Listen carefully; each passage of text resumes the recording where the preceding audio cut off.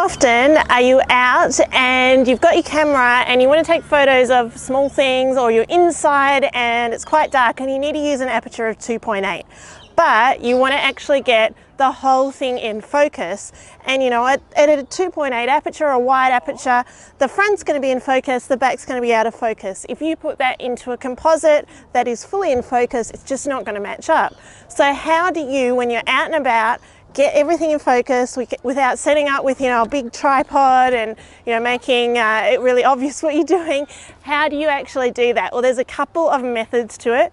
Both ways are focus stacking, and I'm going to show you both methods right now so that when you're out next time with your camera, you can use one or the other. If you've got a Case Air, which is what I've got on the top here, you can use this with an app on your phone. If you don't have a Case Air, you can actually do it manually, and there's a way to put it all together later on.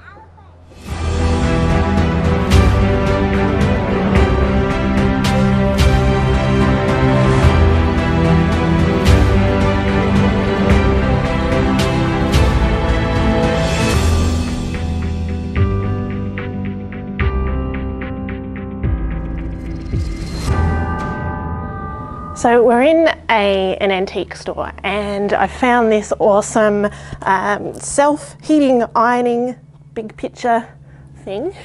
It looks great, it's rustic, and it's amazing, but we're in quite a dark scene, and if I don't want my ISO to be up too high, I need to photograph on my widest aperture. Now, if I photograph from the front, this front bit's going to be in focus, this back bit's going to be out of focus. So I want to be able to bring all of it in focus without getting the tripod out. And so I'm going to show you how I do that now. Yeah, the manual way to do this is to actually focus on different points and take the photos in as close as you can get to the same spot. So I'm trying not to move, and first shot that I take is going to be of the front. So I'm focusing on that front point, and I'm going to focus and be on f2.8. My ISO is 6400, so it's still quite high, but it's manageable on this camera. So I take the photo. Now I keep the camera at exactly the same point, and then I focus on the middle part of the box. So I change my focus points in camera, and I click. And the point that I'm focusing on is actually right here. And then I'm going to focus on this point here. So I've got 3 focus points that I'm changing, and then I can merge it together. So I'll just go from the start and stay at exactly the same position. So front, and focusing on the middle, and focusing on that very end tip. Okay, now I check what I've got. And so I've got 3 shots. They're slightly in a different spot, but it doesn't matter. My software will actually be able to work out and merge them all together. Now I could do this with a tripod, but you don't always have access to a tripod. Sometimes you're in a situation where you're not allowed a tripod, like some caves that I've been in recently. So this would be a way that you can make sure everything's in focus in a dark room. This is the Case Air from Tether Tools, and this device plugs into your camera, and it means that you can wirelessly connect up to your phone or to a computer.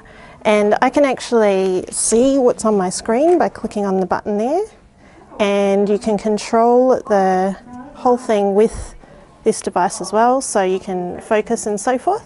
But what we're going to do with this is actually focus stack using this actual application and the Case Air. So you find focus stacking right here on the screen. If you click on it, it gives you the option of how many images it's going to take, and let's say we want to take 4 for this, and how many steps. That's how far apart it's going to focus.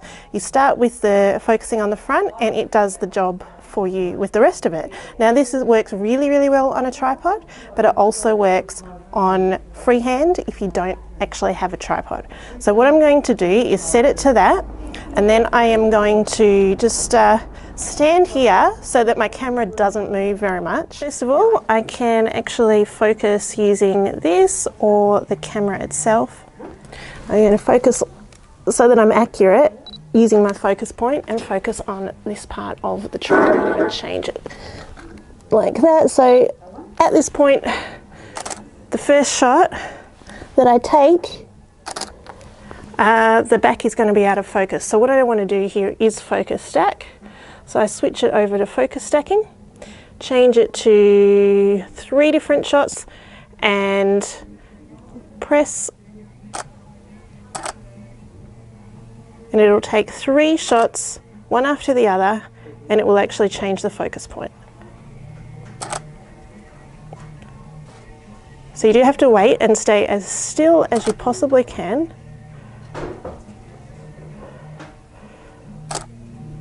And it says success, shooting is complete. So now we have 3 different shots. That one, which is focused more at the back. This one here, which is focused around this point. And this one here, which I got out of frame a little bit, probably have to reshoot, but that was focused at the very front of the truck.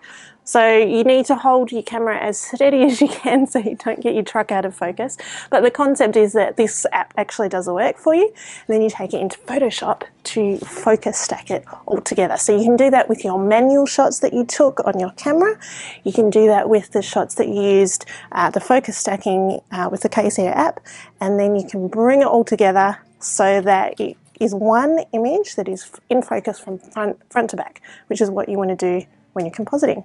So I'll show you on the screen now how you would bring it together in Photoshop.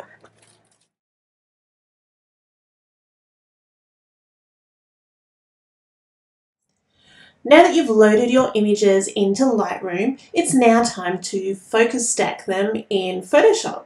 I've actually created an action that makes it even easier for you to do this. So all you need to do is first of all choose out the ones that are focus stack, the ones that you took in order. Make sure they were all in the same timing and they are relatively the same in terms of look and color and shade. Now they may not be exactly in the same place because if you didn't have a tripod, you might have moved a little bit. That is okay. This action will actually fix all of that for you. So what you need to do in Lightroom to start off with is to select all of these images, and you might want to be in library mode so that you can choose them and see which ones you need. So you select them all, right click, edit in, and open as layers in Photoshop. Now if you don't use Lightroom, you can actually just open all of these and make sure that they're individual layers in Photoshop in the one file. But this is a quick way of doing it from Lightroom, making sure your color and tone are all the same. So open as layers in Photoshop. That will take a little bit of time, but it'll load and open into Photoshop for you. So you can now see that it's loading all of the layers and it is setting them up, so ready for you to actually focus stack. So having all of the layers in the one file means that you can basically click a button and focus stack them straight away. So now that they're all loaded, you can see that if we turn them off, they're not matching up completely. You should have loaded in your action and focus stack should be there. And all you need to do, you don't even need to worry about how it's doing this, just to know it is doing it, is press play. That action will run. What it is doing, it's aligning all of the layers first. Once it's aligned them all and put them all in the right spot so they match up, it then does the focus stacking for you. So it's blending all of the different shots together and pulling out the sharpest points of each of the shots. Very, very clever. And it is making it so that your whole truck is in focus from front to back. You can see at the moment, it's blurred out at the back with the first shot, and last shot, it's blurred out at the front. And we want the whole thing to be sharp so that if we're cutting out and using it in something else, it's ready to go. So here we go. It is doing all of the work for us. Now we have a completely sharp front to back little toy van that you can cut out and place in a scene, and it wouldn't matter whether your scene was a real scene in real life. It wouldn't look like a miniature anymore. It would look like it was shot with a very narrow aperture. And so this is one way around needing to use a wide aperture or shooting miniatures. You can simply make sure that you've focused at different points and then you use this focus stacking action and will do all the work for you. Let's run through this process again with the image that I shot manually using my focus points, and I focused on the front, the middle here, and the back point. So the first thing I want to do is make sure that they are matching up with regards to the lighting and the colour. If you find that they're still not exactly accurate, you can use the other action that I've created to match them up a bit better in Photoshop. So we're going to bring them into Photoshop now. At this point, edit in, open as layers in Photoshop. Alright, now that we've got these images loaded into Photoshop as layers, we're just going to hit focus stack again.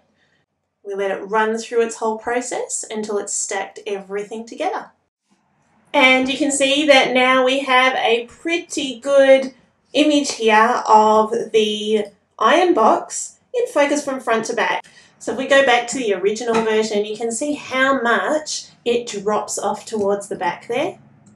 But with our focus stacking, it brings the whole thing into focus. So that is how you would walk around with your camera. Don't worry about whether you've got the tripod, you can actually do this handheld. Keep it as still as possible. Take 3 to 6 shots from front to back in focus, and then throw it all together in Photoshop.